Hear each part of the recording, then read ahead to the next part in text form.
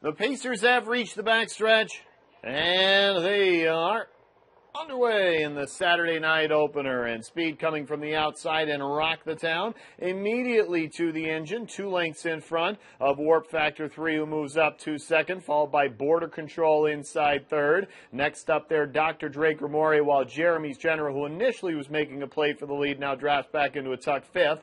2.5 back to Brohan over 6, then Concur in the early trailer, Wagon Master. Rock the town on top to the quarter in a quick 27 even. First time past the faithful, and they've got a slight wind in their face on the front stretch. Rock the Town just missed last time, has the early edge for George Knapp with Warp Factor 3, the 9-5 favorite, in his hip pocket for Simon Allard.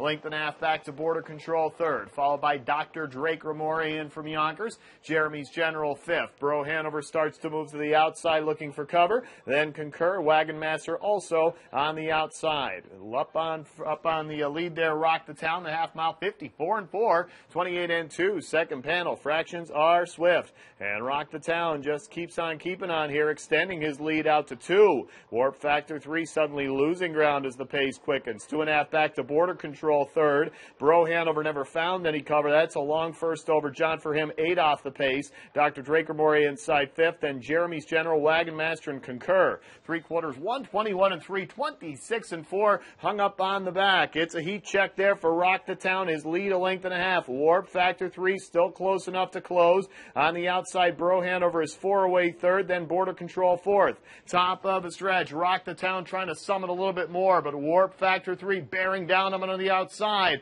It's Warp Factor 3. Rock the Town can hold him back no longer, and Warp Factor 3 takes over late for Simon Allard. Warp Factor 3 paces away at the end by 3 lengths. Looks like Border Control gets second, with Jeremy's General third and Bro Hanover fourth. From the pocket, Warp Factor 3 in 150 3/5.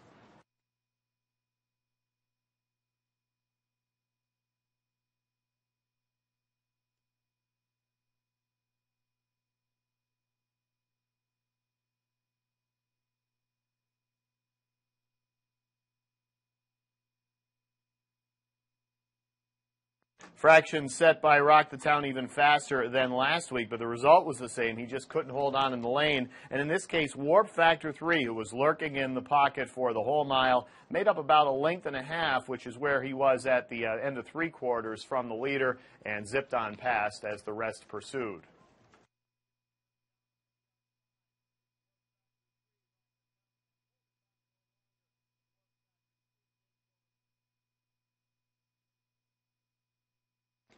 Judges have posted the unofficial order of finish. Race number 1, number 5, Warp Factor 3, finished first. Number 2, Border Control, finished second.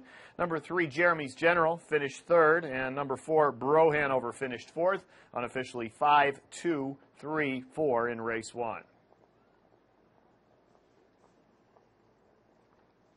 Moving into the Hanover Shoe Farms Winner's Circle, unofficial winner of tonight's first race, first half of the early daily double, number 5, Warp Factor 3 is an 8-year-old bay gelding by Mach 3 out of A&G's Dream by Pacific Rocket. Bred by Willie Tomlin of New York, owned by Allard Racing Incorporated, St. Esprit, Quebec, Canada, VIP Internet Stable, LLC, Piscataway, New Jersey.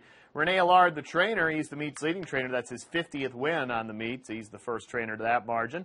And Simon Allard, the driver, Warp Factor 3, the 9-5 betting favorite after hitting the board in 5 of his last 6 in this class without getting the victory tonight. Scores that win, his first since March 30th. It's his 5th win in 14 this year, 25th lifetime, and career earnings over $255,000 with a winning time of 150 3, which is a new lifetime mark for number 5, Warp Factor 3.